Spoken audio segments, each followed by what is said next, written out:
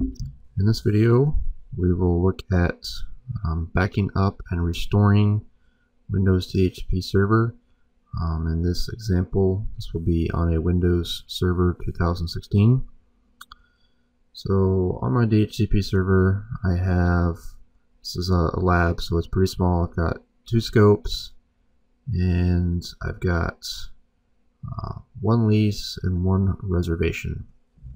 So I will back this up, and then I will restore this on another server, and you'll see that it will restore everything that is configured here. So this is really simple, and by default Windows will back up the DHCP server scopes every 60 minutes, and it puts those system 32. There's a DHCP folder.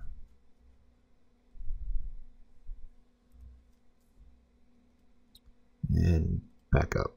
So by default, it will back it up every 60 minutes. So we could take this folder here and copy it over to the new server and restore it. But we'll walk through doing a manual backup. So to manually back it up, we'll just right-click on the server name, backup, and we'll just put this into a new folder, DHCP backup. Okay. So now jump over to the other backup server and restore this.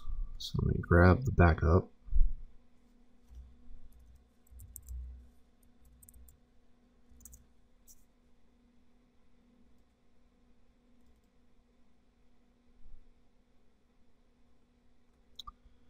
And what's in, well, let me walk through this. So I'm going to put this on the desktop, and we'll just attempt to restore from the folder copied on the desktop. So you can see I've got a completely different DHCP2 is the name of the server. It's brand new install, so it has no scopes or anything. So I'm going to restore the backup from the other server, and it should bring in all the scopes, leases, reservations. So I'll get that back up on the desktop.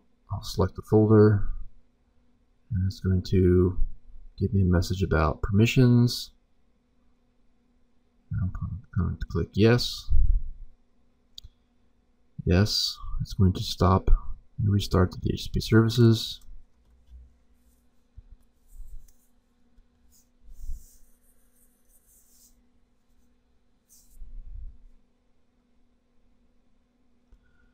And I get this error. So what I've found out, and it is documented by Microsoft, is you have to take this backup and put it in the backup folder. So when you do a restore, you'll notice by default it wants to default to this backup folder.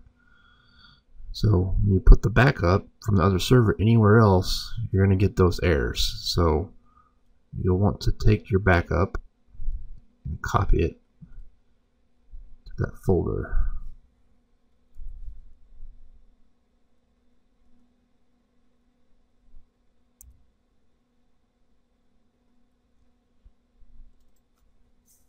I'll just paste my backup in here. Yes, continue. So now let's try the restore again.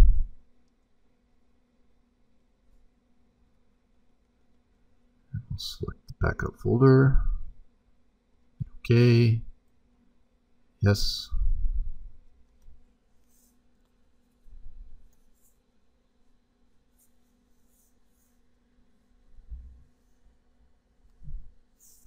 Database restored successfully. So you come in here and you can see that the scopes has restored the scopes.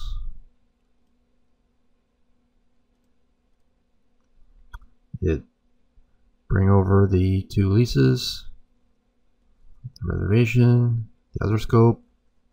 It brought over everything from the other server.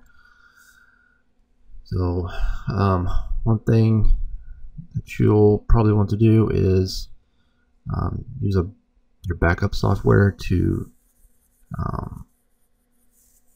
either use a backup software or move those backups to another server. Because if your server crashes and you're not able to access this backup folder, then it's pretty useless. So I would recommend using your backup software to take a backup of that DHCP folder to an off site or network share. That way, in case the server crashes, you have a backup of that off of that server. So that wraps up this video. Thanks for watching.